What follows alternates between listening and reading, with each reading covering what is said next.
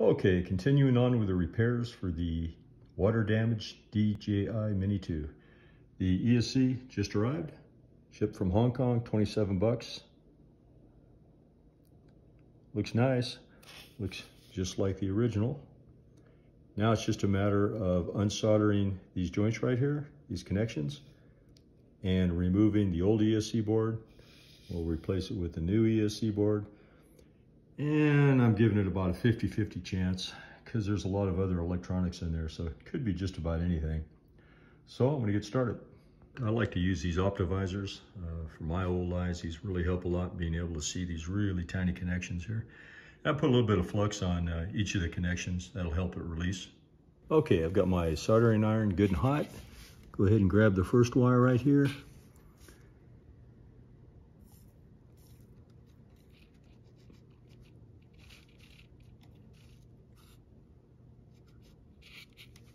And I think I'll do the red wire next.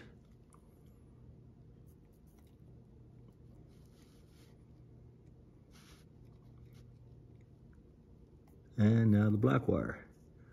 And I'll just do that for the other three motors. There we go.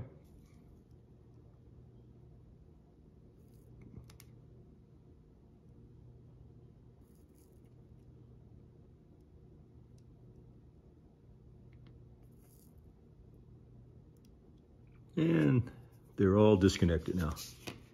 Okay, next step is just to remove the three screws here, here, and here. And I'm gonna go ahead and do that now.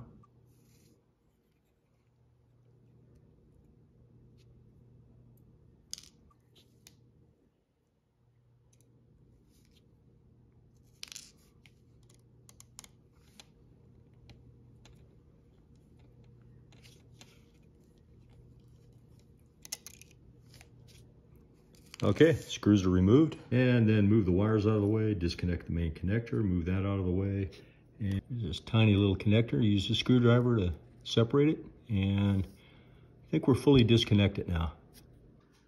Okay, it's necessary to move the GPS module out of the way a little bit, just so that I can slide this ESC board out. There's a little screw right there, and another one right over in there. And then I can lift this up and out of the way and slide that ESC board out. Meanwhile, when I move the wires for the motor over, I just did the color code down here to make sure that I get them back on in the same sequence. White, black, red, and like that on number 1, 2, 3, and 4. Put the screws over here so I don't lose them, and little O-rings underneath 2 of the screws. And now I'm going to go ahead and remove the board. Take the old one out. And here's the two boards side by side, the old one on the left and the new one on the right. Put the new one in.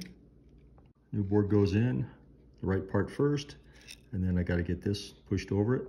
Okay, we got that overlap in the ESC board. We can put the screw in there, but first I'm going to put the screw back in the GPS module, these two right here. That screws back in, and so is this screw over here. This thing is really well shocked. You can see the amount of shock absorption they have for the GPS module there. Put the O-rings back in on the ESC board there and here. I'm going to put these 3 screws, 1, 2, 3 back in. ESC board screws are all in, and now we'll do this connector, the main connector, and this small connector over here. Okay, I just tinned the contacts up here for this motor, 1, 2, 3. Put just a little dab of flux on there, and then a tiny little bit of solder.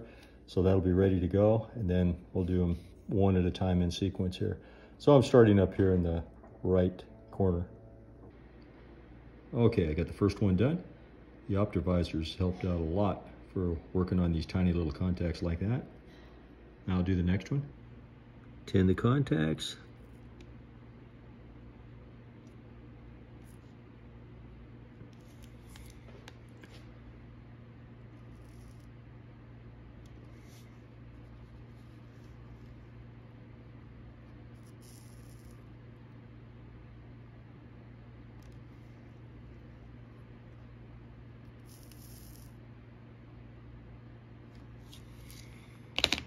And those 3 are done.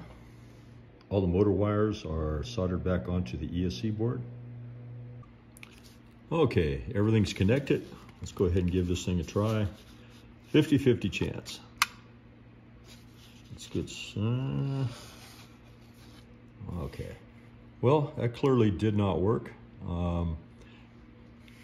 Could be the control board, flight control board, or any other one of the electrical components on here. But I think for now I'm just going to save this thing as a backup. And I do have another drone I picked up here off of Craigslist for about half price. So I've got a backup.